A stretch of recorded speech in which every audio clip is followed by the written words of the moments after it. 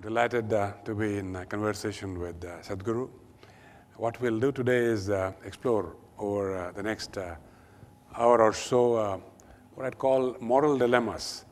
Moral dilemmas, various sorts, particularly with reference to the corporate world. And maybe give a different look to it, a different look to this whole context from the point of view what I'd call a mystic's eyes. Thank you, Sadhguru. Before I venture there, I want to just share with you, my first experience of seeing Sadhguru. That was on a flight to Davos, and he was sitting a few seats ahead of me, and I was struck. What came to my mind was, who is this mystic? Because I could not place him as an Indian, because the way he has a turban, well, it is each one's eyes and how you behold somebody. And it's only later that I got to know that this was Sadhguru Jaggi Vasudev. Sometime I take off the brown coat. Yeah, maybe, he has that ability, I would say. In any case, that was that year, 2006, if I remember. He spoke of something very interesting. He spoke of something which he called inclusive economics. Inclusive economics wasn't a phrase anybody used 6 years back. Inclusive development, inclusiveness, we're talking of in the last 3 years or so. But 6 years back when this was postulated by Sadhguru, he also went on to explain that this is what holistic development is all about, and that all the tools required for that are in place. But I want you to start with this, because it's a positive note, Sadhguru. Okay.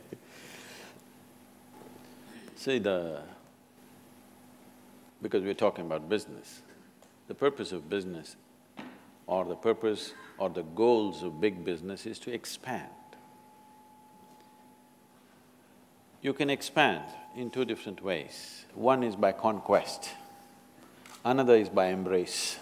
I can conquer you or I can embrace you. Both ways you will become mine.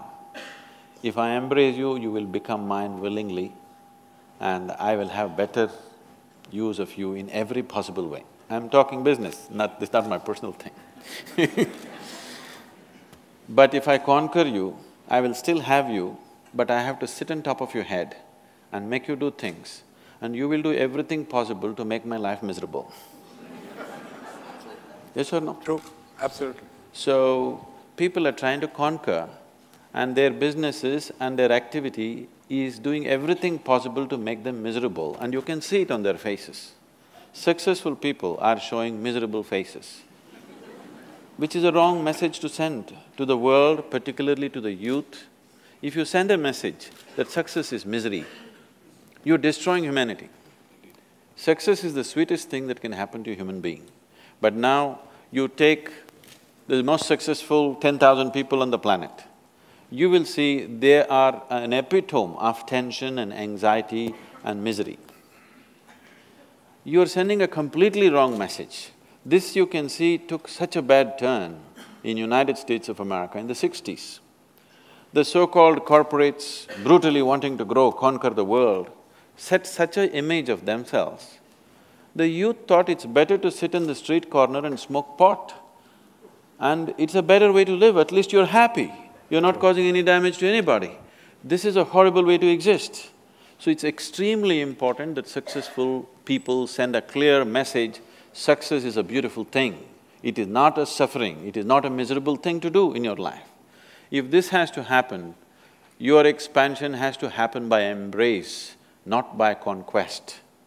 So inclusion is what you're trying to do, but you're trying to include by conquest, because every business wants to expand. I think somewhere, because of the way today the financial markets and whatever is happening, lot of businesses have lost this sense that what they want is expansion. They're only looking at their quarterly balance sheets, which is not allowing them to expand, it's too short-term for expansion. Very big visionary businesses, I'm sure ICICI Bank has looked at it this way, otherwise it wouldn't be what it is today. People are looking at expansion. Those who are really looking for expansion, they're not looking at what is somebody's opinion every quarter. You don't care what somebody thinks about you. People think all kinds of things about me in the last 30 years, but in the last 4 years, just to take last 4 years as a segment, in the last 4 years we have expanded over 20 times over. We multiplied, not expand. This is because of a huge embrace, not because of conquest.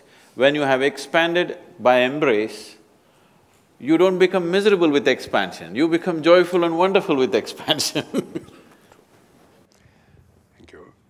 I want to maybe stay on Davos for one more maybe round before we move on. You have seen Davos from 2006 till after the crash of 2008. And just before we came here, we were having a short chat, and you said you addressed depression in the post-2008 period. And of course, you have seen the euphoria of the preceding years. Euphoria to depression. How do these mood swings happen, and how does one balance out one's views, as it were? I think one reason is a lot of people have not strived for their success. They are successful by chance. That's why they're euphoric and depressed. If they had crafted their success, you would know the mechanics of success. It doesn't matter what's happening today, you know where you're going anyway. Nobody can take that away from you. So people who do not know the mechanics of what they're doing, the fundamentals of what they're doing, by chance, because of situational help, somebody becomes successful, he is euphoric, he thinks they're hitting a lottery, they're not successful. Hitting a lottery is not success, it's just chance. So because of that, you see too much of these swings. And anyway, as I was telling you, they asked me to handle this session called recession and depression. It was 2008, just then recession had moved into the European and American market. All these billionaires were carrying long faces, so I am supposed to spread it a little bit. Spread a smile, that is. So I said, recession is bad enough. Do you need depression on top of it? You always dreamed, you want to walk the beach, you want to swim, you want to go play golf. Okay, this is the time, less work, this is not the end of the world. And above all, the way we have structured our economic process in the planet is such that if we fail, we will be depressed. If we succeed, we will be damned. I said, I prefer that you're depressed. Because our economy is all about more, not about all. I think the business leaders, people who have reached a certain level of success, should shift their attention from more to all. All would naturally be inclusiveness. More is taking, all is an embrace. Indeed. Moving on to something that we see across India today, the mood of negativity. In a way, it is a continuum of this depression that we are looking at. But this collective mood of negativity, how do you look at it? And how do you actually explain? I think you meet only the people in the boardrooms. Right now, a lot of people, too many people, including the business leaders and the media, everybody is constantly talking about India will become a superpower, which makes me very apprehensive. You don't have legs and you want to climb Mount Everest. It sounds really apprehensive to me because we are going to flounder with this kind of attitude. Everybody is talking about India becoming superpower. You need to understand this, in this country right now, for 1.2 billion people, you neither have the roads, nor the airports, nor the infrastructure, nor the homes, nor even enough trees or not enough rivers, not even a piece of sky for 1.2 billion people. The only thing that we have is we have a population. We've done well on that. We have a huge population.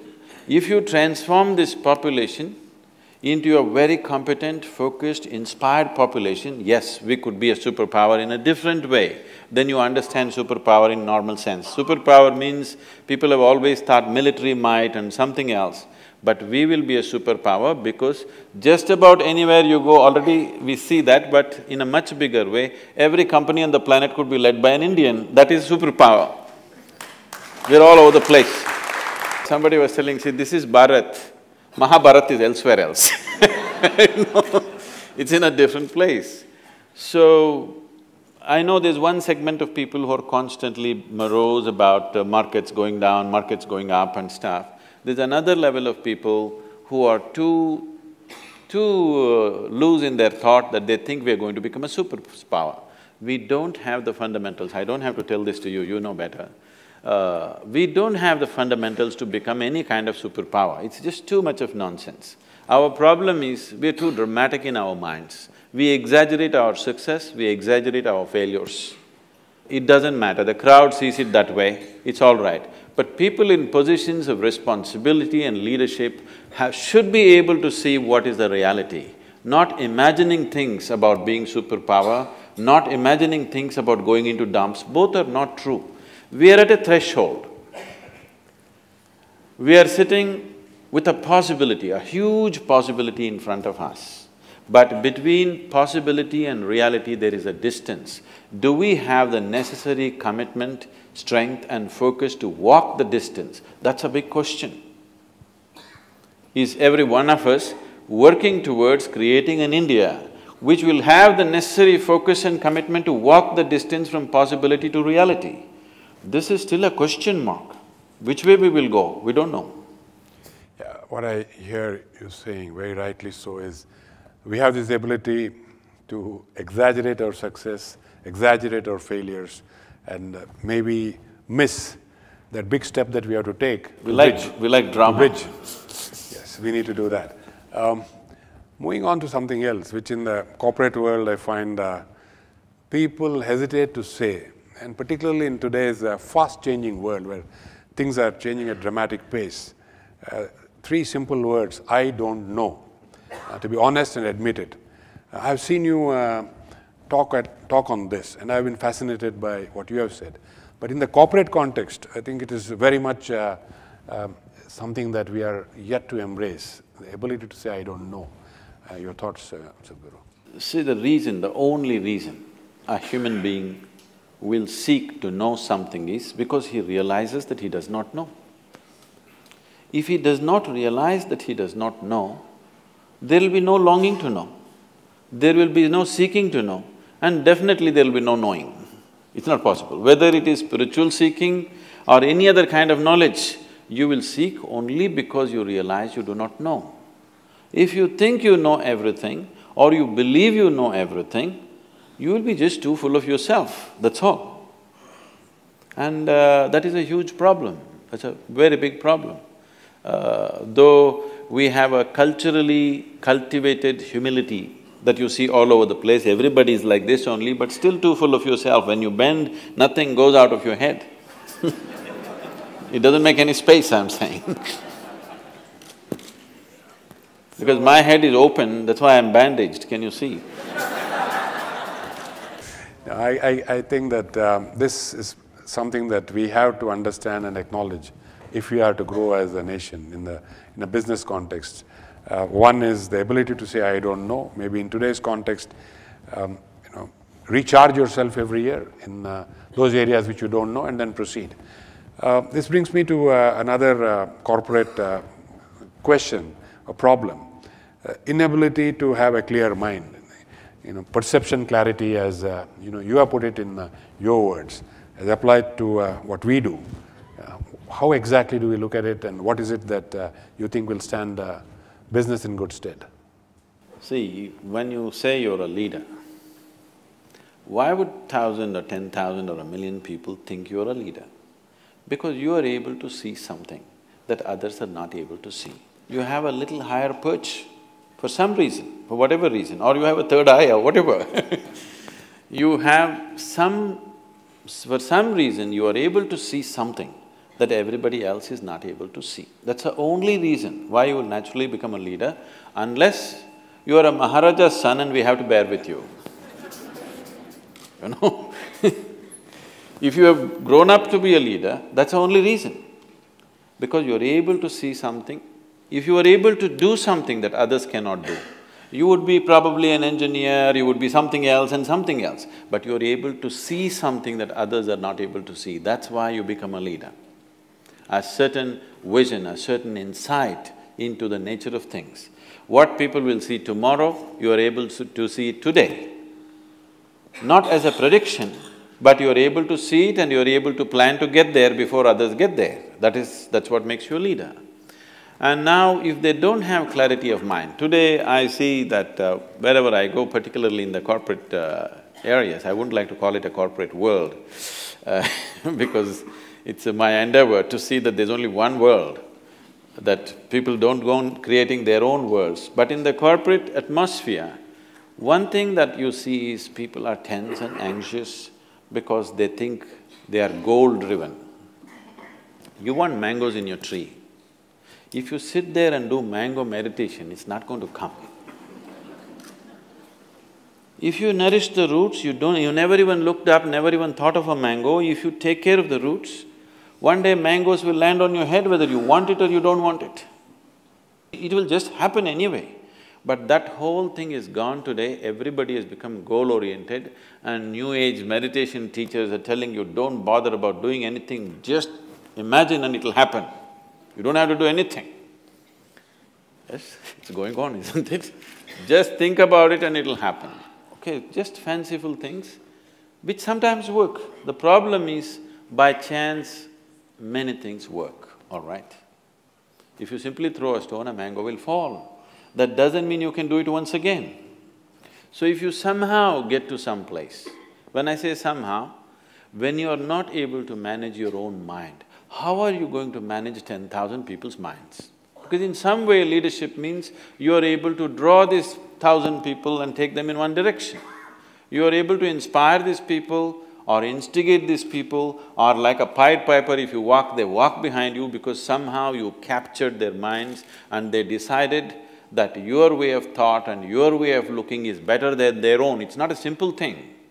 For people to think that your way of thinking is better than theirs, you will have to prove it in 1,000 different ways, otherwise they're not going to surrender their own way of thinking and feeling and whatever. So for you to prove that, first thing is you must be in charge of yourself. When you do not know how to take charge of your mind, your energies, your body and yourself, how will you take charge of them? And they're not safe in your hands. I would say, anybody who is scattered all over the place, in his hands, nobody is safe. Such a person should be one of the departments, he should not be a leader. If he has to be a leader, in his lap everybody should be safe, then only he can be a leader. That is possible only if you have taken charge of yourself. Lot of people have gotten there somehow. Can I tell you a joke? Please. Please. On a certain day, a bull and a pheasant were grazing. Bull was chomping the grass, pheasant was picking ticks off the bull partnership. There's a huge tree at the edge of the field. The pheasant very nostalgically looked at the tree and said, "Oh, alas, there was a time I could fly to the topmost branch of the tree. Now I do not have enough strength in my wing even to get to the first branch."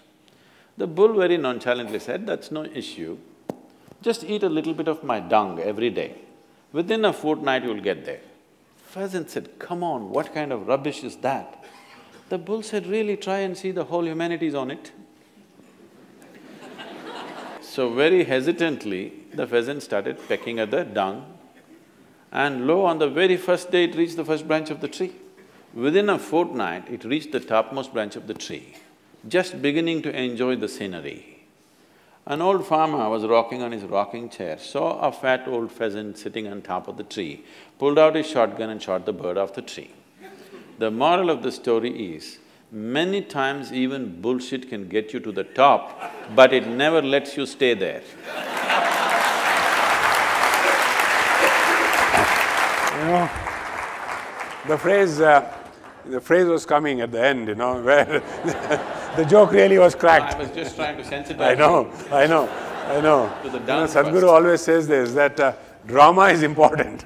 So, midway, I think we all thought the joke was already cracking, but we didn't hear the crack. We heard it crack at the last minute.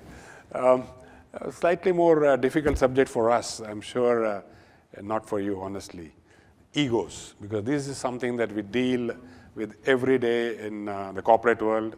You have egos across colleagues. You build, organization structures. I call them cages because very quickly it is like you are in your cage and you're protecting your cage and you don't want anybody to come anywhere near it, and so on and so forth. How does one deal with the egos? Or maybe a larger question, how does this whole thing arise and how do you, where does this conclude? You want a business answer or a spiritual answer? No, I want a spiritual answer. Business answer we try in our own crude way, but I think we now have to try from your eyes, how is this handled? See, a lot of people have taken on this mode. Whenever they do something nasty, they would like to blame it on you, but you are not willing to take it. So they blame it on Mr. Ego. Where is this Mr. Ego? He only comes in when you're nasty. When you're beautiful, when you're joyful, when you're loving, when you're wonderful, Mr. Ego is absent. Only when you're nasty, you want to put it on somebody else because you haven't found anybody else, you have invented one Mr. Ego. There's no such thing. It is just that human beings are right now in a condition where sometimes they're pleasant, sometimes they're unpleasant, sometimes joyful, sometimes miserable, sometimes wonderful, sometimes horrific. This is what they are. Is there anybody here who is 24 hours good? Oscillating. This moment you're wonderful, next moment you're nasty, isn't it? So, because of this volatile inner nature, because it's not established, in the yoga we say, yoga saha kuru karmani, first establish in your yoga, then act. That's not been done. First is action. When you're first action, this is what happens. Because you're unsettled, you're going from pleasantness to unpleasantness just about any time with smallest instigation, you have invented Mr. Ego. See, if you say, me and my ego reside within this body, what it means is, there are two of you. If there are two of you, that means you're either schizophrenic or you're possessed. You need either a psychiatrist or an exorcist. You're not sure what is the problem. So there are no two people. There is only one person here. You are an individual. If you are an individual, what it means is the very word individual comes from the word indivisible. That means you cannot be further divided. If you are an individual, you understand that I am sometimes so nice, sometimes so horrible. If you just realize this, would you want to be horrible? You will not want to be horrible. But this one thing they're dodging by inventing Mr. Ego. When people come and ask me, Sadhguru, what to do with my ego? Give him to me, I'll kill him right now. Where is he? No, he comes once in a way. Whenever you want to pass the buck to somebody, he's always there ready. We insist that some people don't go through all that. If they become little religious and if they think they're spiritual, what they will do is, they will give up their ego and they find God. All the nasty things that they do, they say it's God's will. They're taking instructions from Him, so you can't argue. People have waged wars, they've done horrible things to each other, the nastiest possible things they have done to each other because they were taking instructions from God. Others are taking instructions from a local guy, which is Mr. Ego. Sadhguru, I think in the corporate world, we have to do something painful a lot of times. Build businesses and then destruct businesses. And Jack Welch was probably one of the masters. He said that if you're not number one or two in any business line that we have, we are going to cut you out. I think he was a brave leader and built a great company. Not all leaders find it easy to nurture something. And in your phrase, you say nurture and butcher. We may not use that phrase, but it's exactly what we have to do, but we fail at it. I want your views on this. I think on some of my books, I think one of the quotes that they have put, I think they printed, I don't know if they're still using it, at one time they were using it. I said a guru is a butcher. And a very difficult butcher because he has to lovingly nourish something and then when it's ripe, he has to slaughter it. So this is a thankless job because you nurture something, when it's ripe, you have to cut it open. So if corporate leaders are doing it, they're very close to me. But I think they're not doing it. They're getting very attached to what they nourish and they don't do it when they have to do it. That is because they have too much of themselves in what they do. See, the beauty of action, any action that we perform in the world, the beauty, the pleasure and the joy of action, a human being will know only when he has no need for activity. If I sit here like this with my eyes closed, I can sit here till I fall dead. I won't have any interest, it doesn't matter what drama is happening, I won't open my eyes if I have to, if I don't have to. But at the same time, right now I'm on 20 hours a day, 365 days I'm on and on, because something needs to be done. So are you performing action because it's needed to the situation in which you exist? Because the action is always about the situation, but right now that's not how it is with most people. The action is about them. They are trying to make themselves something with action. This is the wrong way to approach, you're putting the cart before the horse. See, your action is actually an expression of who you are. Instead of that, people are trying to perform action and become something. You first become something and then you act in the world, these problems will not exist. What is needed, you will simply do. You will neither call it nurturing or butchering or anything, you will simply do what is needed. Right now, so many unnecessary things human beings are doing on this planet because it's about them, it's not about the situation in which they exist. So very right. I think in the corporate context, it's probably the most difficult thing for most people to do. They probably develop some attachment which they cannot let go. And they're like grandmothers. Like grandmothers. They're like grandmothers, so… They were ready to die, but once the grandchild comes, they don't want to die. It's wonderful. Wonderful. Again, in the corporate context, you learn, you devote and you work. My interpretation of Gyan, Bhakti, Karma. Is that right, or we need to sequence it differently in a corporate context, or is there something else that we need to understand from these three words, because they hold a lot of importance in a whole lot of things that you have actually talked about. And I'm trying to seek how this could be used in a corporate context. So this is relevant for any context. Whether you're a corporate leader or a political leader or a spiritual leader or whatever, or you're just one little thing you have started, you're not a leader of anything, it doesn't matter who you are, for everybody it's relevant in the sense, you can only work with what you have. You cannot work with something that you do not have. You can work towards something that you do not have, but you cannot work with what you do not have. Am I clear? We can work towards something that we do not have, but we cannot work with what we do not have. We can only work with what we have. So right now when I say what we have, the only things that you have as a human being right now is your body, your mind, your emotion and your energies. These are only four things you have. Rest is all imagination. Imagination helps to sleep well tonight, You're tensed up because of whatever is happening in the corporate world or in the share market or whatever else, then you say, this is all God's will. You can sleep well, it's a good tranquilizer. When Marx said it is the opium of the masses, people took it as something negative. It is not a negative thing. Lot of people are able to sleep only because they believe in God, otherwise they wouldn't be able to sleep. This is a very inexpensive psychiatry, you understand? Really. If you go to the modern psychiatrist, he can take only one client at a time and he needs furniture.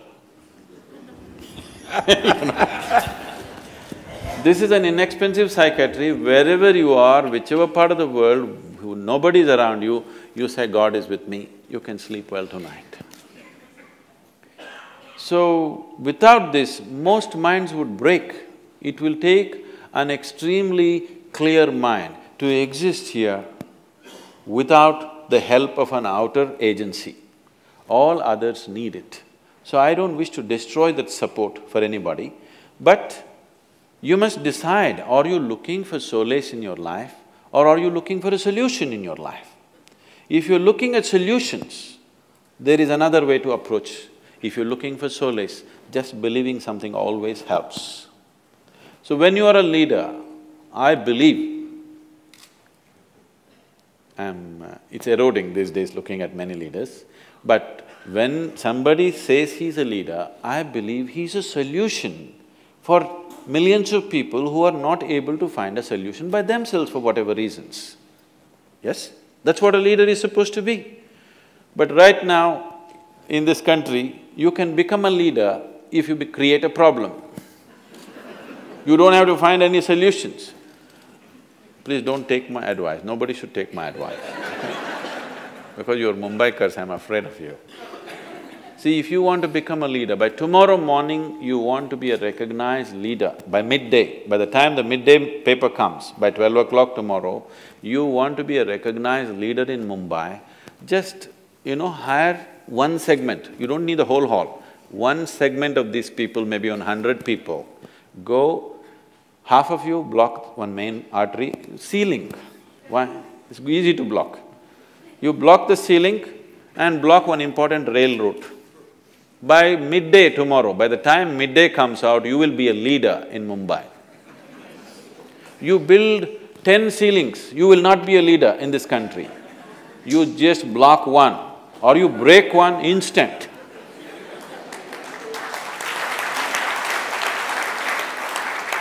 So this is something that has to change in the nation's consciousness, that people who create problems, we are identifying them as leaders.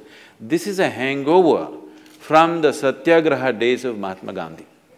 But Mahatma Gandhi was putting spanner in the works for an occupation force. Every day he will call for non-cooperation, Satyagraha, he will fast and putting spanner in the works essentially.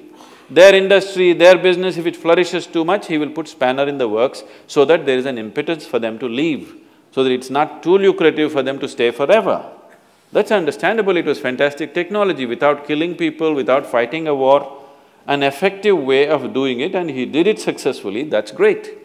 But that hangover is not gone in us today. Even today, I see chief ministers who are fighting for their right to call for a bandh. Stopping the nation is one kind of technology, making it happen is another kind of technology.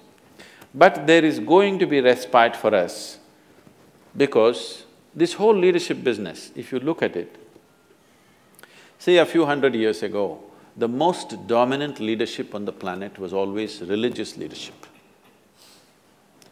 Then slowly transited into the hands of military leadership. From there, in the last 150 years, gradually it moved into the hands of democratic leadership. And now, in the last 2 decades, and particularly in the coming 2 decades, you will see leadership will largely move into the hands of economic leaders, business leaders. They will dominate, already it's beginning to happen. So we have moved from the shackles of religious dogma to the tyranny of military leadership to the confoundedness of democratic leadership. Now will the business leadership deliver? That's a question. Very good question, and that leads me to the next question, Sadhguru. That is, and I know you have very interesting views on it, so greed. Greed, I'm talking of in the corporate context, and we'll explore many hues as we go along of greed, but I'm sure we would all very curious to hear your views. See, once we have chosen, there was a time about 20 years ago, 25 years ago, when India was vouching that we are a socialist country. Socialism is a watered-down version of communism.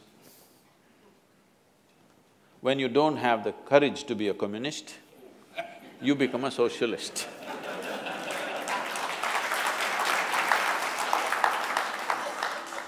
which has always been one of the serious problems with our nation, that we don't have the courage to say who we are, what do we intend. We'll always beat about the bush, we always beat about the bush, which leaves everybody in confusion, because nobody knows where we want to go. So, communism as an idea is a fantastic idea. Karl Marx might have known a lot about economics, but he knows very little about human beings. He predicted that the richest nations in the world will become communist. People will share their wealth with each other, and how wonderful it's going to be the world. It's a fantastic dream. It's a beautiful dream. It's one of the best dreams the world has dreamed, that everybody will be equal, everybody will have everything, nobody has to… it's by our need, not by our greed. You may produce $1 billion, I may produce nothing, but you are willing to share with me. There's a very beautiful story, incident which happened when Mark Twain visited. He was so excited. Wow, rich are going to share their wealth with the poor and everybody is going to be equal opportunity for everyone. This is fantastic. Everybody wanted to go. Lots of thinkers and authors from America traveled to Russia because they were so excited. This is it, the world is going to change. So Mark Twain was walking in a country road. A country Russian gentleman was walking in front of him with 2 hens under his arms. He ran up to him, caught up, and he said, "Comrade, are you really a communist?" He said, "Yes, I am a party member." He said, "Is it true that if you have 2 bungalows, you will give away 1 to your comrade?" "Of course. If I have 2 bungalows, I will give away 1 to my comrade. I am a party member, I'm an office bearer." "If you have 2 carriages, will you give away 1 to somebody who needs it?" "Of course, I am a party member, I am the president in my village. I have to and I will." "You have 2 hens, will you give away 1 of them?" "What the hell, that's all I have." So people wanted to give away what they don't have.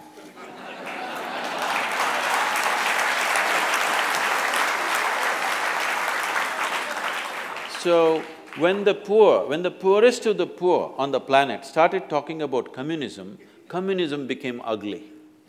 It's such a great idea. If the rich and the wealthy and the capable had taken it, world would have become an ashram. Yes, it would have been a perfect spiritual setting, really, if the rich had taken it. Now the poor took up the idea. What they could not earn, they want to take it by beating. Banditry became a philosophy. What should have been a fantastic process of sharing and giving and an embrace of humanity turned into an ugly idea. Most horrific things were done. During Joseph Stalin's time, they say over 27 million Russians died. This is 3 times the number that died in World War II. That many people, Russian people, died because the poor are trying to share something that they don't have. If the rich had shared, what a wonderful world it would have been. And the poorest of the poor talking about communism made it ugly. If the richest and the most capable on the planet had spoken about communism, it would have been the greatest idea. So we gave up that idea and now we chose capitalism. Somebody very prominent in the world declared capitalism is dead, So, I was with him recently and he was talking, see, they printed like this headlines that I said capitalism is dead. Why it was called capitalism is because capital was only with certain people at that time. Now you have come ICICI Bank, I can also have capital. Indeed. Somebody else can also have capital. This was not the reality of the world 100 years ago. Only a few people on the planet were capable of capital. Nobody else had capital.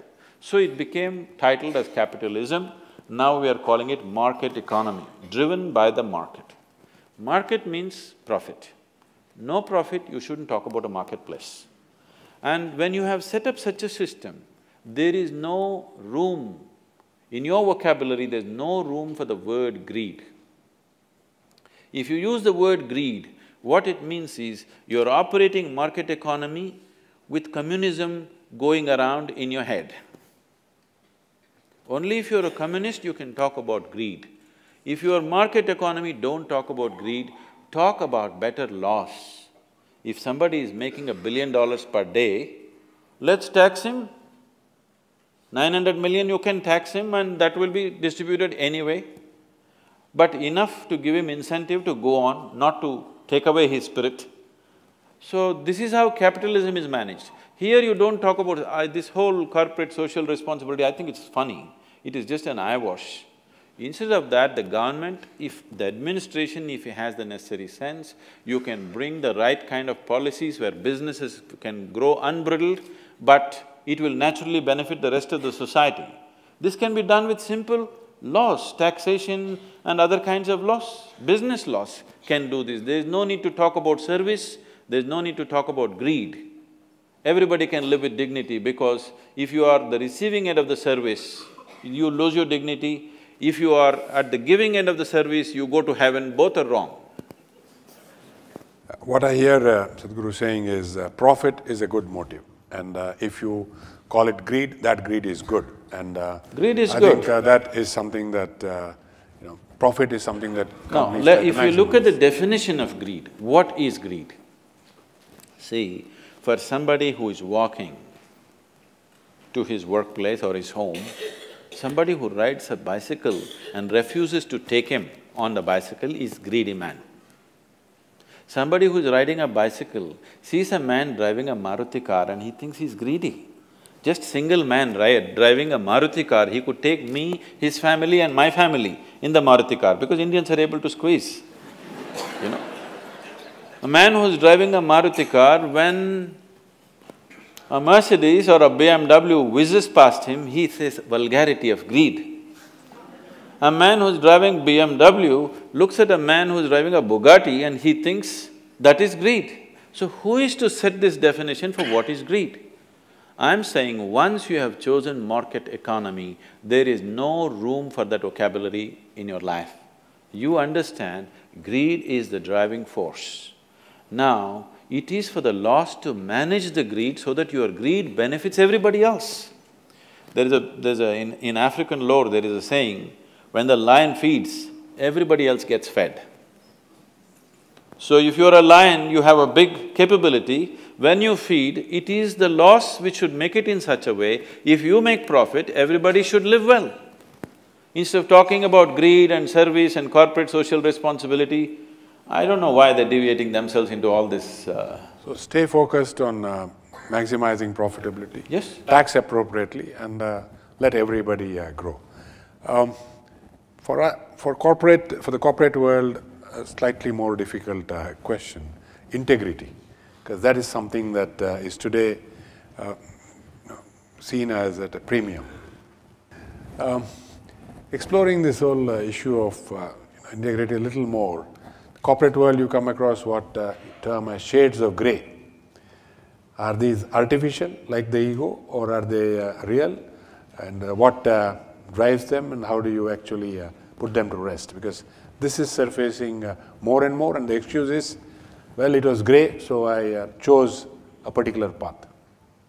See, in human life, whether it's personal life or corporate, work life or social life, you cannot eliminate the grey. But the grey areas become very dominant in a society where the laws are not crystal clear.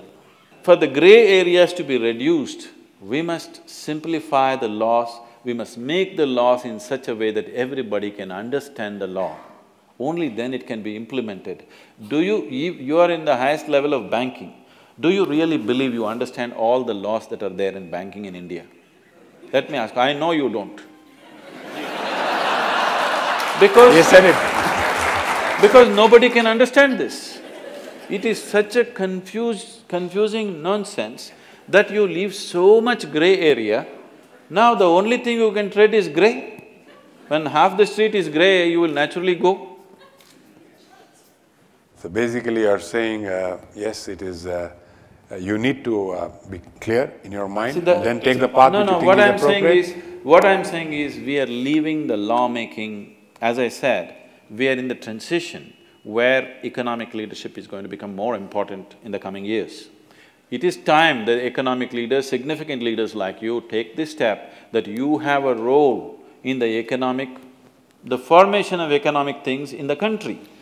Right now, political leaders who have no clue about what it is are trying to do it. You look at the budget, it's a political statement, it has no economic consequence, it's a sad thing. A booming economy is being systematically dismantled, that's how I see it, that's my understanding, I don't know how you see it. A very booming economy is systematically being dismantled, it's not necessarily because they intend to do it, simply because you're ham-handed, you don't understand what it is about. Economic leaders must take part in making the economic laws. Now, the reason why this is not allowed is, business and corporate leaders are seen as vested interests. So one important thing that you mentioned about integrity is that the business leaders should be able to shed this tag of being a vested interest. This is a high time. As I said earlier, will the business leaders deliver? Whether they deliver or not simply depends on, are they able to shake off the vested interest tag? If you shake off the vested interest tag and build a trust with the people, then you will see economic leaders will participate in making of the economic laws. When that happens, we can reduce the gray areas considerably and we can set up highways to development, not obstacle courses. A complex problem because once you bring in vested interest, it gets even more complex. I want to go on to something again in the corporate world which we are which we face. And you have used a phrase, coming, going and staying. We are seeing that happen in the corporate world with all the constituents or major constituents or people. The approach is you come and you think of going even before you come. And staying is a little further away from the mind. Even marriage is becoming… So, your perspectives, Sadhguru.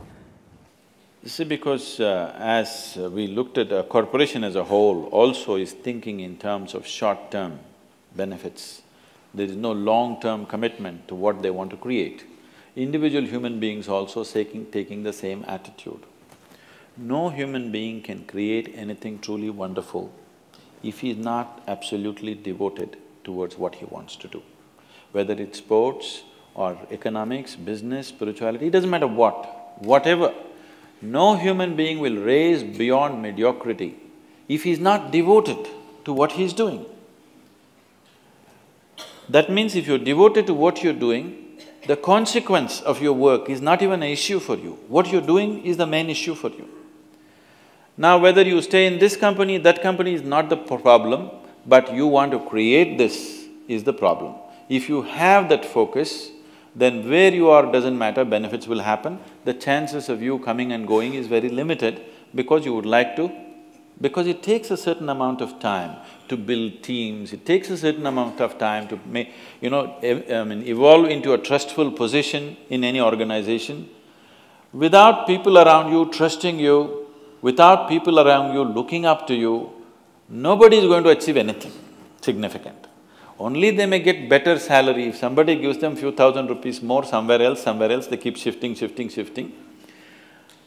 That is their commodities in the market, you can pick them and drop them. As people come and go, you also pick and drop because they don't show that commitment. So, for those who are aspiring to be leaders, it's very important.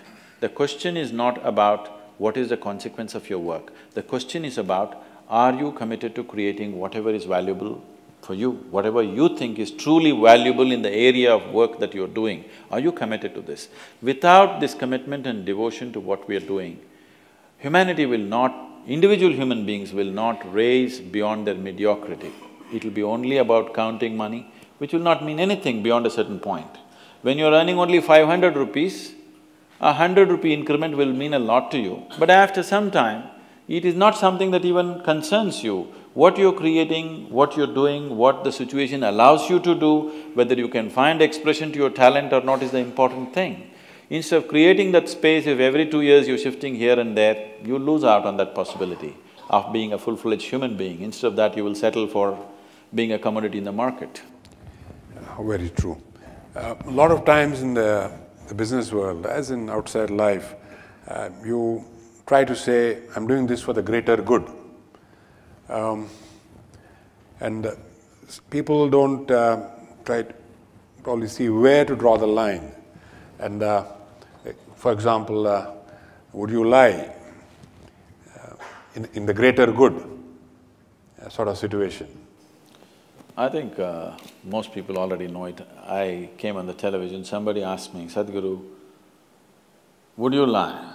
When would you lie or something like that? I said, whenever necessary. So they went on playing this thing on the television. Sadhguru says he will lie whenever it's necessary. So obviously, one who says he will not lie is lying. Because the definition of what is a lie has to be established within you. Now, you are trying to create something for everybody's well-being. The thing is to make it happen. You are going by verbal realities. What is true and what is not true verbally is not the thing. In reality… So right now, let me ask a simple question to all the audience. See, right now, there is one new kasab walking on the street. I was there also. He asked… because he wants to find a packed house for his work. He asked, are there people in the hall? Tell me, shall I lie or tell the truth? You tell me, accordingly I'll do. Should I lie to him or tell him the truth? I will lie to him without batting an eyelid. I will. If you don't like it, I can't help it, that's how I am. Yeah, and that's a very, very, very perceptible… Because the question is, are you ruled by morality or are you ruled by your consciousness of inclusiveness? That's a big question. Are you existing here as a piece of life or are you existing here as psychological structures of morality? I am here as a piece of life. My life reverberates with every other life and I will do whatever I have to do for that, whatever. So there is a concept of greater good, as long as the good is something that you can clearly identify, evaluate and then take a view on. I wouldn't say greater good or lesser good. Is your action inclusive or exclusive? That's all the question is. Inclusive means you're trying to take everything inward, exclusive means you're trying to push things out. Whenever you do something, will this lead to a larger sense of inclusiveness or will this set up exclusiveness? This is the question, this is the only crime on the planet, isn't it? See, nobody has to tell you, nobody has to teach any human being, do not cut up your child, do not cut up your own little finger. No such thing is needed because what is a part of you, with that you are safe. What you think is not yours, that is where the problem is, isn't it? Someone said, you know who, he said the other is hell. If you think there is something other than you will start creating hell anyway. If you see everything as a part of yourself, then whatever is needed, you do. That was very well put. In fact, it drove home the point so well, and you used such an example where nobody felt guilty in taking a view. I'm saying this because some time back, the same question was posed by a professor in a different way. Same situation. He says, to find out where this person is going to next attack or do something, we need to torture him. Will you torture him or not? Now, I think the example that you used brought out the morality of it very clearly. That is it an inclusive act or is it not an inclusive act? And you take a view based on that. No, we have found better solutions. In India, because we are a land of truth, we have a truth serum. We don't beat them anymore. The question I have is still on in the corporate world. One big issue that is coming up now is work-life balance.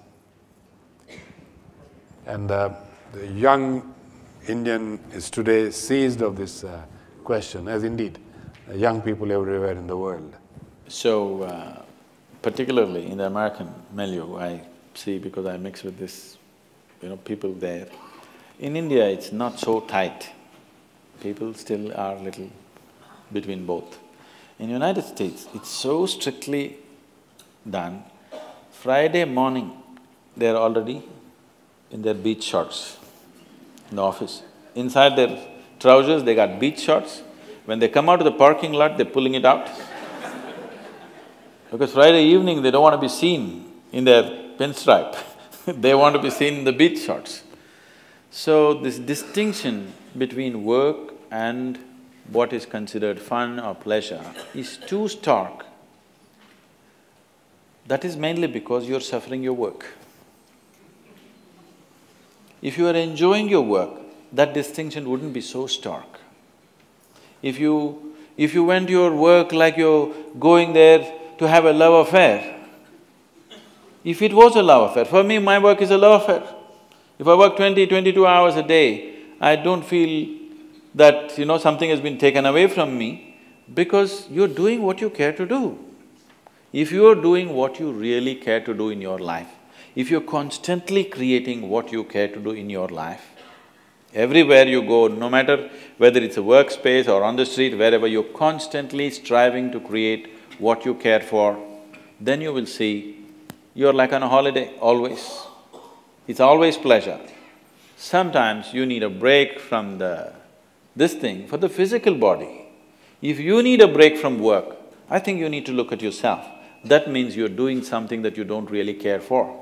If you're doing something that you truly care for, why would you want a break? I would like to have 48 hours per day, if it's possible. But even a mystic is not given extension. They're just strict on the 24-hour schedule. I'm willing and I'm energetic enough to go 40 hours a day, but they don't give extra time, I asked this question of Sadhguru as we were driving here, how long is your day? Very diffidently. And Sadhguru said, well, it's around 18-20 hours. And of course, if needed, it extends even longer. I didn't know that it extends beyond 24 hours. No, they don't I give… can well believe that it extends beyond 24 hours for you. No, even a mystic and a yogi is not given even a minute's extension. That's a problem with the creation. Doesn't matter who you are, you don't get an extension, it gets over, it gets over. So, now this distinction between work and pleasure being so stark is not a healthy thing. That you enjoy the weekend and you suffer the week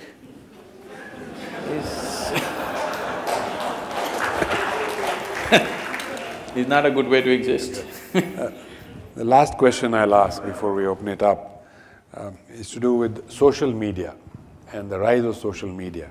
How do you see that impacting our lives? And as broadband connectivity grows, and it's growing at a rapid pace in India, I think 1 billion Indians will be connected and could be participants in this big net, as it were. I even met the person who started this Facebook thing. And about 8 months ago, I was telling my daughter, show me this, what is this Facebook, I've never seen. She said, oh, this is not for you. I said, why is it not for me? Am I so ancient that I can't book up somebody's face? She said, that's not it.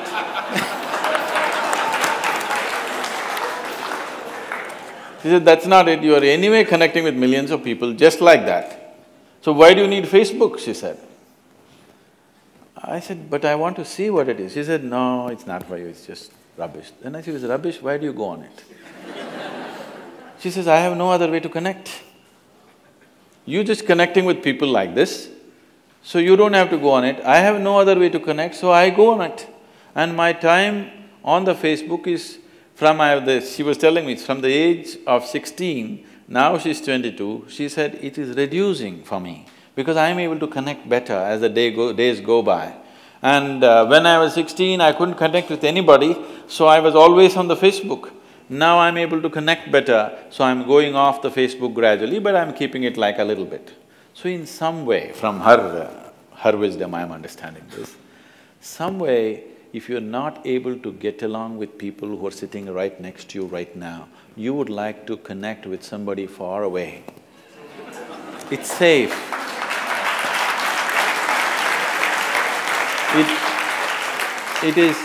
It doesn't cost anything. If you have to fall in love with the person who's next to you right now, it costs life. You have to give away a part of your life, otherwise it's not going to work. You can love somebody in New Zealand. Every day he will write love letters to you, you can write love letters to him. You don't even know whether it's a man or a woman because we do not know how many faces he has. And it is a kind of an entertainment and a distraction. This is not new, I want you to understand. People have been doing this for a long time. Now this Facebook or long-distance love affair is not a new thing. People have been doing this in their own way without technology. Now they're using technology. I'm not saying it's wrong, but I'm saying it may make people very remote islands in the world, that they think sitting in their room, they're having a great relationship with the world without ever knowing what human transaction is. Because every human being has to learn human transaction, because if you do not learn human transaction, you will not become a human being, you will become a psychological being. A mass of nonsense in your head and you think that's everything. Only when you transact with people, when there is giving and taking and borders are crossed and somebody irritates you, somebody steps on your leg and somebody steps on your head and they do all kinds of things. When they do all these kinds of things, you understand your limitations, your boundaries, your struggles. This is very needed for human growth. In some way, in one way it is enhancing, but in another way, it is making lots of people a kind of islands. So what I would say is, technology has no quality of its own, it's just an enabling. How we use it, it can make us or it can break us. So it is left to the individual and it is left to the cultures, left to the educational institutions and people who are educators who are involved in it, to bring this awareness into the child that technology is made for our well-being, not to destroy ourselves. If this is taught to every child, I think they will use it in a positive way. Thank you. We can open this, a few questions to the audience. Guruji, you mentioned that taxes have to be rationalized, but how does the taxpayer ensure that it is spent properly? I said, in the making of the laws, economic leaders have to be included, especially the economic laws. Once that happens, the next step of how it is used also will come into their hands. I'm saying the law-making should not be the prerogative of people who just from nowhere they pounce and just land in the parliament just like that. I mean, the statistics that they're giving, I don't know if it's all genuine statistics or you can trump up cases against people in this country. But what they're saying, how many people have… I mean, yesterday Anna Hazare has been going about giving statistics. I don't know if all this is real. I would like to believe it's not real. Number of people against whom murder cases are there, number of people against whom rape cases are there, number of people who have other kinds of criminal cases against them, convictions must be true, cases may be trumped up. When you look at this, if these people are going to decide how the money is going to be used, we very well already know how it's going to be used. Now the thing is, we have come to a place where people are not even expecting integrity from the political leadership. Even that expectation is gone. Even if there is somebody with some integrity he comes, we already branded him that he's no good, anyway he's going to be a thief. If this has to change, one thing is corporate leadership has to show a different dimension of integrity and they should get a foothold into the lawmaking process, particularly concerning the economy, because today almost everything in the country is determined by an economic process. The whole world is like this. There was a time when countries were divided in terms of ideologies and stuff. There's only one ideology, are you successful or not in the economic market?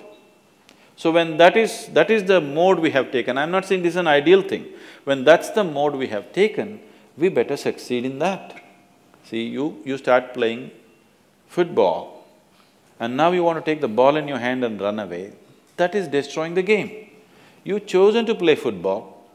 In football, you have to run with the same 2 feet and also kick the ball, which makes it little less efficient. If you take it in your hand and run, you could be more efficient, but you've chosen to play football and that's the way you play it.